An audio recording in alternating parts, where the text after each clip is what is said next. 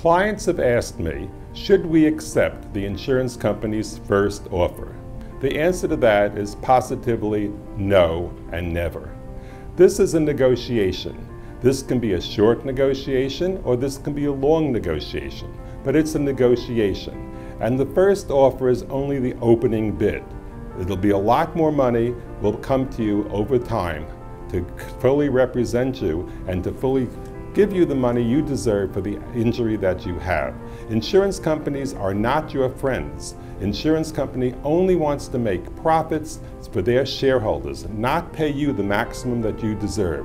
This is our job as your lawyers, to obtain for you the maximum money that you deserve for the injuries you sustained.